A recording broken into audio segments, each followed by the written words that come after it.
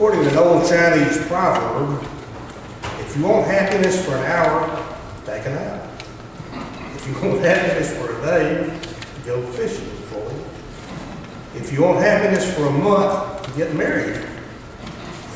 If you want happiness for a year, inherit a fortune. If you want happiness for a lifetime, help someone else.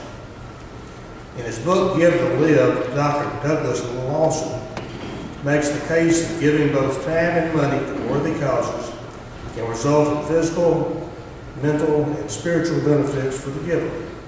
Consider the following. In a study of 2,700 men in Tecumseh, Michigan, those who did regular volunteer work had death rates 2.5 times more than those who didn't in similar circumstances. In a study by doctors at Harvard, people who watched a documentary about Mother Teresa's work with the dying showed an increase in immunoglobulin A, the body's first line of defense against viral infection. Other movies not focused on compassion had no impact on the immune system.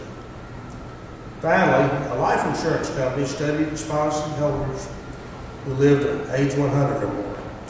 To the survey question, what is the most important thing you have learned in your long life? The most frequent answer was, to love thy neighbor as thyself. So what does all this mean for us today?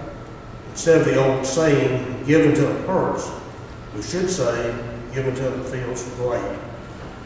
Let's receive our tithes and offering.